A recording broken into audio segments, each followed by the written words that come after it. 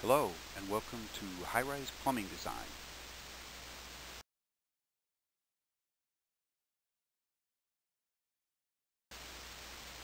This is High-Rise Plumbing Design online, sponsored by UCLA Extension University. My name is David DeBord. I'll be your instructor. You can contact me through david.aspie@gmail.com, or you can call my cell if you need to.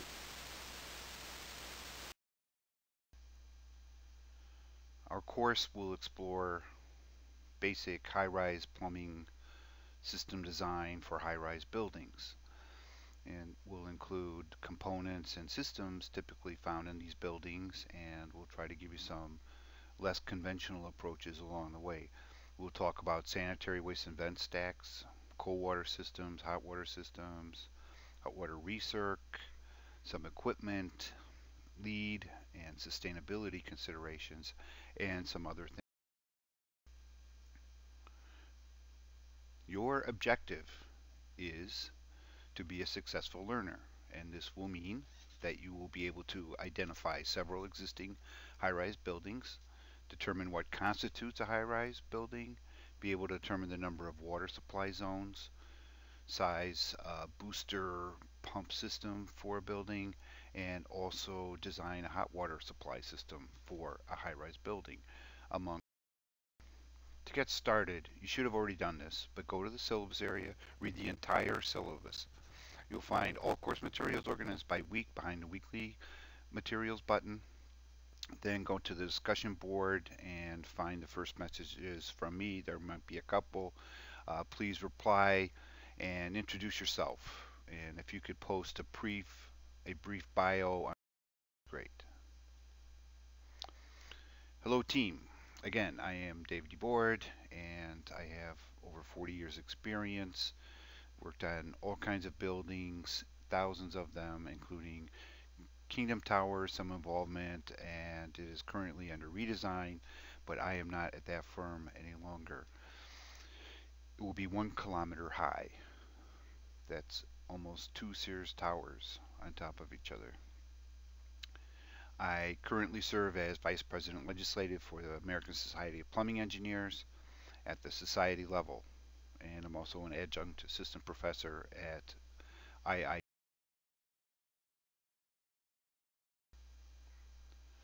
I've been teaching there for about 6 years, and I've been doing different kinds of presentations for over 10 around the country and also out of the country once in a while, like Bogota, Colombia, and among other things. I'm a member of a lot of different organizations, including ILFI, IAPMO, ASCS, ARCSA, GHBC, and I'm on committees for IAPMO, ICC, and ASP level. I live in Chicago, where I've been for 38 years. You can contact me with this information. I don't expect you'll be calling me regularly, but if you need to, you can. Chicago has some pretty tall buildings, and some of them would be John Hancock Center, Aon Center, Trump Tower, the Sears Tower, which is now called Willis Tower, and a couple that were proposed but not built yet, Fordham Spire and Tall Tower. Fordham Spire right now is just a hole in the ground because the financing fell through a few years ago, and we're yet to see what will happen with that. But we're looking at 2,000 feet high for the last two that we mentioned. That is very tall.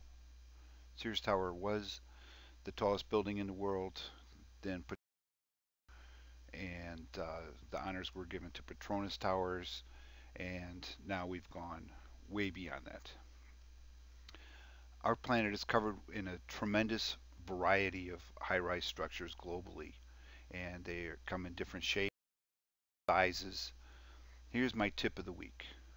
The only perfect project, and let's look at one.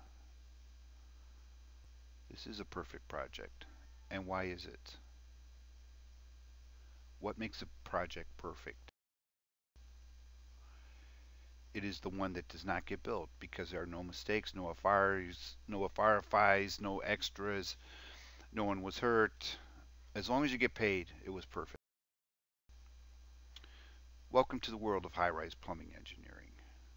We have taken on new heights with these buildings, and I like to call them the tallest building of the world of the week because there are so many of them reaching so high. And most of them are in Asia right now, but they are resplendent and they're everywhere. The tallest that I know of under development right now is Kingdom Tower in Jeddah, Saudi Arabia, and it's still in the design phase, being redesigned, but it's a full kilometer high. This requires a lot of ingenuity to cover a vast array of engineering challenges, not only structural, but HVAC, plumbing, everything. I like to think of this as an adventure. Welcome to our adventure. So what is a high-rise building? Depends. A building of 7 stories or more in height is commonly considered as a high-rise structure, but there are many different variations with this definition, and you have to authority that's making this determination. For example, one popular list of definitions would be a low-rise is 1 to 3 stories, mid-rise 4 to 11, high-rise 12 to 39, skyscraper more than 40 stories, and super tall varies tremendously. Normally that would be over 100 stories, but it depends again on the authority. Some authorities and organizations consider a structure of 9 stories or more to be. Sometimes it's by height. According to many building codes such as NFPA 101, NFPA 5000, International Building Code, and the Uniform Building Code, the Standard Building Code, there are 3 elements of a high-rise that are generally common to many definitions. 75 feet in height above grade, highest occupied floor level, and the lowest level of fire department access. According to NFPA 5000, the 2003 edition, the high-rise building is a building greater than 75 feet in height where the building height is measured from the lowest level of fire department vehicle access to the floor of the highest occupiable story. Emporis, which is a provider of building data and construction projects worldwide, defines high-rise as a building being a structure whose architectural height is between 35 and 100 meters. Structure is automatically listed as high-rise when it has a minimum of 12 floors, whether or not the height is known. If it has fewer than 40 floors and the height is unknown, it also is classified automatically as a high-rise. The International Building Code considers high-rise to be 75 feet to 450 feet. Everything above 450 feet is categorized separately as a super high-rise. Generally, a building of 80 feet in height constitutes a high-rise classification, but fire codes and authorities such as NFPA consider 75 feet to be a high-rise. Some jurisdictions will consider the limit to be as high as their tallest ladder carrying fire truck, which could be 4 to 6 stories. That's not very tall at all based on these other projects that we're looking at. The actual legal definition is decidedly more important for fire protection considerations than it is for plumbing. For our purposes, we can assume a high-rise to be a tall building. We will look at how tall they need to be, but we will work under the premise that it's at least 75 feet to 80 feet in height. We will find that this is about the limits of a single zone of delivering domestic water to fixtures. We will also see that there is a need for relief vents on stacks of 10 branch intervals. As always, we must verify the definition as well as how that definition brings in restrictions and additional requirements based on the authority having jurisdiction for that project prior to. There are a wide variety of high-rise building occupancies. Plumbing systems may generally consist of the same basic components, but different occupancies may require some different considerations. Plumbing systems, for example, the use of these occupancy types vary greatly in terms of occupant loads, operating times, and purpose. Office buildings will not have nearly the hot water usage that you would hotel or a condo building. High-rise office buildings usually consist of a structure that is considered core and shell construction. That indicates that the majority of the spaces within the building are going to be used by various tenants at the beginning of the project, even upon completion. These tenants may cover a full gamut of occupants. It could be a conglomeration of various tenants, including insurance offices, investment firms, lawyers, could be architectural and engineering firms, public service operations, etc. Some of the space may include retail spaces and food service, normally at the ground level, sometimes it's at the high level, or sometimes in the middle. Sometimes the top of the high-rise building may include entertainment and or food service. It's a nice place to put a restaurant. Hotels present a unique group of challenges to us as plumbing engineers. These considerations include quantities of hot water required at various times of day due to a high percentage of simultaneous users.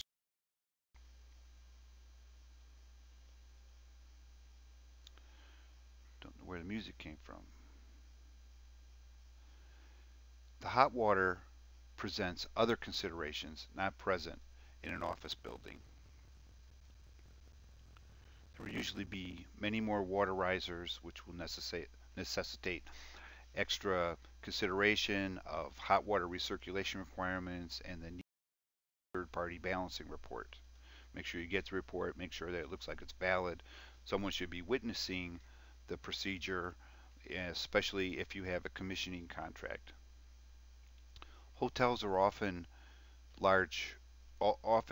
include large food service facilities. These facilities require large quantities of hot water, but also grease interceptors, usually laundry facilities. They might have swimming pools and other special needs. They might also contain large parking facilities. They would require oil separators, probably. Concerns. Condo and apartment buildings are different.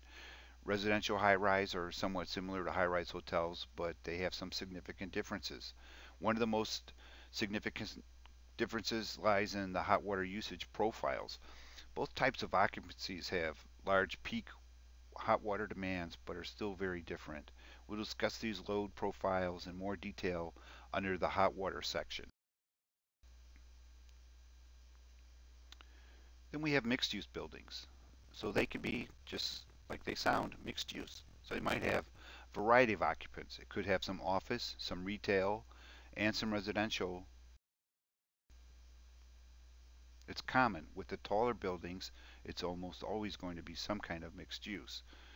This would naturally lead to presume that we must consider many different aspects of these anticipated occupancies so that we can provide all the services that all of them need. Entities may require specific needs. High-rise buildings are all about the pressure. Water has a personal rule that it holds dear. Water seeks its own level. If we wanted to do something contrary to this, we have to exert some pressure of some kind to the water or let gravity work for us. We have to do something. Here's an example of equilibrium of static pressure. Notice that the tanks are open to the atmosphere. There's a pipe between them. At the top we see the two tanks are at the same level. There's no flow in the pipe that connects them. As one tank on the right has a higher level, there will be flow toward the lower level. Just like everything else in nature, it flows from more to less, higher temperature to lower temperature, higher pressure to lower pressure. And then you see on the bottom, you see that there's no flow because equilibrium has been reached. Gravity tends to support this rule. Gravity sometimes works against us, but it can also be used for our own purposes of distributing water, or wastewater, which is almost always under gravity. Sanitary waste and storm systems rely on gravity whenever physically possible. Relentless. Static pressure, at atmospheric pressure with no outside pressure added or subtracted. Pressure equals depth times density. Water has a density of 62.42 pounds per cubic foot at normal atmospheric temperatures. It varies depending on the temperature. If this is 1 foot high, it would exert a pressure of 62.42 pounds per square. 1 square foot is 144 square inches, so if we divide 62.42 by 144, we get 0.43333 pounds per square inch per foot. So static is, for 1 foot high, a column of water will exert a pressure of 0.433 psi. This is called static pressure. It is the result of the force of gravity applied to that column of water 1 square inch by 1 foot high. Gravity is relentless and considered to be constant, although gravitational fields vary slightly. That's not going to affect our purposes here. The density of water also varies depending on the temperature. It's basically considered to be non-compressible, and so atmospheric pressures have little or no effect on its density, but temperature can. But for our normal atmospheric temperatures, we don't have to be concerned about that. We'll look at all of these things later. Do you have any questions? If so, please use the forum or email. Any more questions? Okay. We have some homework. So homework and other assignments will be listed on Blackboard. Please review the homework policy statements that I have placed on Blackboard. Let me know if you have any questions or comments regarding these requirements. I probably put too much stuff under week 1, but please take a look at all the additional reading materials, the videos that I have links to, and etc. I'm looking forward to working with you, and I know that you're going to enjoy this class and the online learning process. Email me if you have any questions. There's also a forum for questions about the course. I will make every attempt to respond within 24 to 48 hours. If you have any technical questions, don't call me. Please feel free to call or contact technical support. You can also contact me through the email feature in this class. I hope you have a great learning experience. Thank you for joining us, and we look forward to our adventure.